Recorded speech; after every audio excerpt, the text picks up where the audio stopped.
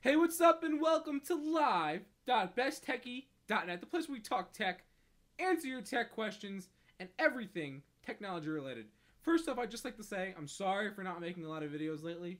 Um, this thing called real life actually happened to me. I know it's hard to believe, but it happened. So I haven't really, and school started up too. So I haven't really been at the computer much. I know, isn't that weird? But I am here today, and I want to talk about this new program that Google released. It's for Mac only. Unfortunately for you guys who are on Windows, not much used to, but still should watch the video because maybe they'll come out with a Windows one. Who knows? You know, you guys got Chrome first. What more could you want? So anyway, this application is called Google Quick Search Box. It's basically a quick search box, but made by Google. And for those of you who have a Mac, you've probably heard of this application called Quicksilver.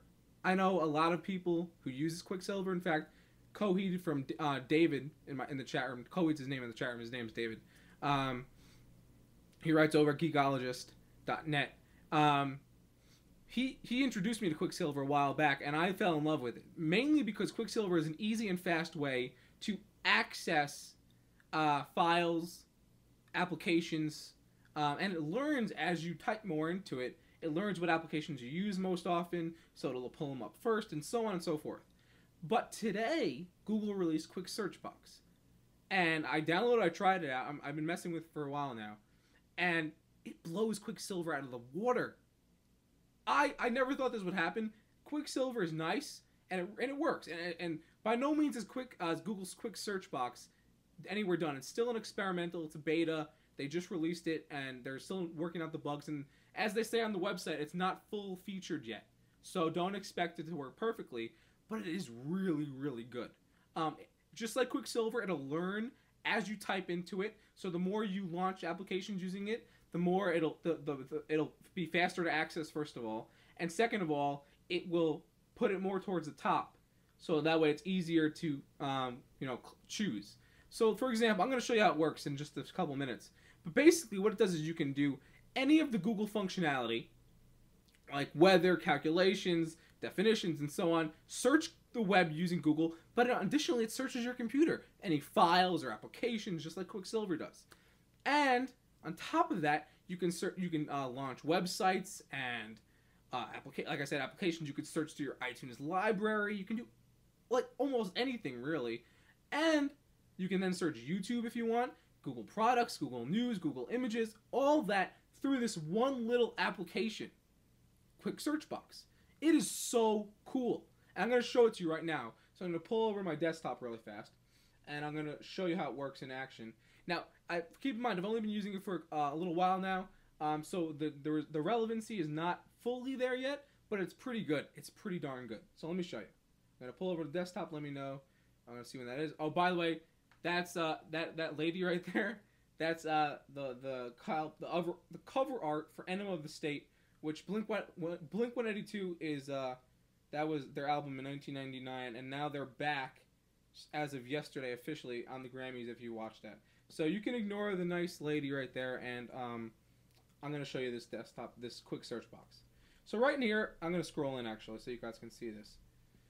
Right here you can see that, actually let me minimize this really fast. Sorry guys. Alright, right here, and I got to pull it back up again.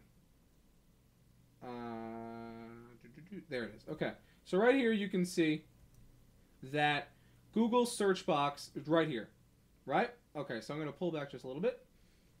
And now I'm going to type in a word. Let's say I type in ADM, which is an IM client.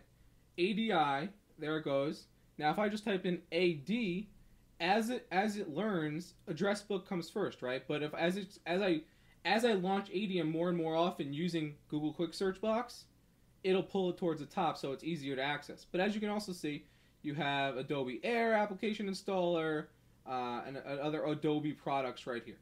So that's really cool. And let's say I wanted to search YouTube, right? So you can go over here, it has a shortcut of Command 5, but if you just wanted to click it, you can do that. And additionally, it'll also search Google Docs. It'll even use Spotlight as well. You can search through Spotlight. So let's say we searched, I don't know, what should we search on YouTube? Blink-182, let's just say. Right? Blink-182. And then it'll go to YouTube, or it will go to YouTube. It worked earlier. Maybe we should try something else. Alright, let's try something else. I don't know why that doesn't work. Oops. Well, as I said, it's still experimental, and when you try stuff live, it doesn't always work. But anyway, as you can see, let's see what happens if you just search the web. Let's just try Blink-182. As you can see, it'll search the web, and I have some Blink-182 stuff here. My brother was texting me about Blink-182 earlier. So as you can see, a lot of Blink stuff. But basically, I like the fact you can search the news. Wikipedia is on here. And let's go through the preferences real quick. I'll show you. Now, what's really cool is you can add accounts. And whoa, whoa, whoa, whoa, whoa, right there, Twitter. You can add your Twitter account to the Google Quick Search box, and you can search through Twitter. And I added my Gmail account, so I added my Google account as well. So you can do all that. As you can see, you can search through the address book contacts. You can use calculator, bookmarks, desktop folders, Google Apps, iChat, iTunes Music, Picasa Web, Safari System, Volume, Weather, and Spotlight results, as I mentioned before. So all this stuff, recent applications and documents, all of this is here. You can basically choose what you want it to search and what you don't. I have it set to Command S. You can use whatever thing you want. You can have different appearances. You can have 10 results, 5 results, however many you like. I'm going to set it to 5 now. You can show it in the dock, in the menu bar, whatever you like. Really, you can do for the most part, as with the application. So let me zoom back out, and I'm going to pull back to the webcam again. So anyway, this application is really, really neat. I think it has a lot of potential. I'm going to be using it frequently now for the next couple weeks to see how it adjusts, and I'll probably post a follow-up blog post or an update to the blog post that I post, and I'll put all the links and stuff for the download in the show notes and everything like that, so you guys can check it out. But it looks really, really cool, and I want to see how it develops, and since it's in the experimental stage, I'll probably be posting updates to it frequently, and you can get those from the download link I'll provide in the show notes, in the video description, and also on the blog post. Anyway, I want to know what you guys think of Google Quick Search Box or Quicksilver if you use that. Leave me a comment right here on the YouTube video, or maybe even on the blog post. You can check out my blog, besttechie.net, and we're streaming live.besttechie.net. We have the chat room too, and of course we have the forums. Who could forget the forums? Free tech and computer support right there. Anyway, thanks for watching. This has been live.besttechie.net. Until then, we'll see you. And remember, take care of your computers.